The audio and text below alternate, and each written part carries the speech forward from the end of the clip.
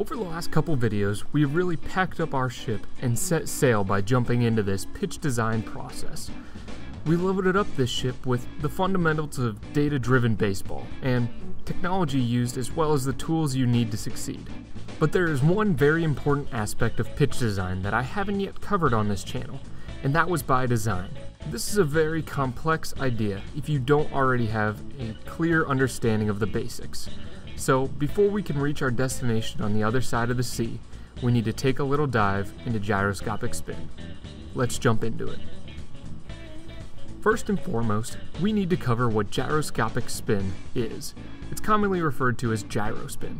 In the past, we've talked about spin axis, or spin direction, as the main way to describe how a ball is spinning. And all of that is still good stuff, and it's very important to understand. You can see that a pitch with pure backspin here, as we talk about viewing from the pitcher's perspective, equates to about a 12 o'clock tilt if we look at it on time on the clock, like we have been. But really, we are looking at this ball as if it is always spinning perpendicular to the direction it is moving, or in a two-dimensional plane, and that just isn't very realistic. So what happens if we begin to look at it in a three-dimensional way? If you're looking at that same pitch from the top down, you can see that a 12 o'clock tilt can actually function in a number of ways. What happens if the right side of the ball is further forward than the left side of the ball? Or if the ball is spinning parallel to the direction it is moving in? Well, that is the concept of gyrospin. If you're having difficulty picturing this, imagine the way a football spins in a perfect spiral, or the way a bullet is spinning after it's been shot out of a gun. When looking from behind the ball, pure gyrospin would really look like a cement mixer or a washing machine spinning around in a circle. So, now that we understand the basics of what gyrospin is, how is it measured? The easiest way to measure gyrospin is going to be by utilizing a Rapsodo. It spits out a couple of useful metrics in order to describe pitches that have gyrospin. These metrics are total spin, useful spin, spin efficiency, and gyro degree. We've talked about total spin on the channel before, but this is taking another step forward from that idea. If we're looking at a pitch with 2,000 RPMs, but the ball is spinning with pure gyrospin, none of that spin is going to aid in the movement of that pitch. So this pitch would read with a useful spin of 0. This doesn't necessarily mean that the pitch is bad. Higher or lower spin doesn't equate to a good or bad pitch. It's just another characteristic of a pitch that you need to take into account when designing a pitcher's arsenal. Then, Rapsodo spits out a spin efficiency metric that is much easier to understand and interpret. But basically all that goes into this equation is going to be your useful spin divided by the total spin. In this case, our spin efficiency would be 0. So how does this look on our horizontal and vertical movement charts we've seen so many times on this channel before?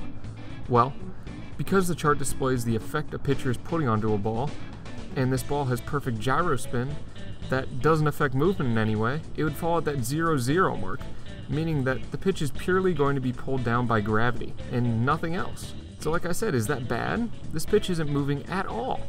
No, in fact, some of the best sliders I've seen are closer to that 0% spin efficiency rate. What matters is going to be the separation it has from the other pitches in a pitcher's arsenal. If there's a large separation between a pitcher's fastball here, you can see that although that pitch doesn't move a ton, it is still going to be much different than their fastball. Now let's take a look at that gyro degree metric.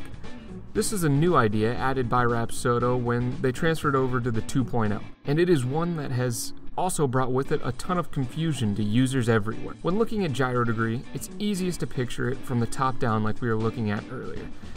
Your perfectly perpendicular spin axis is going to give you a reading of a 0 gyro degree for a lefty or a righty.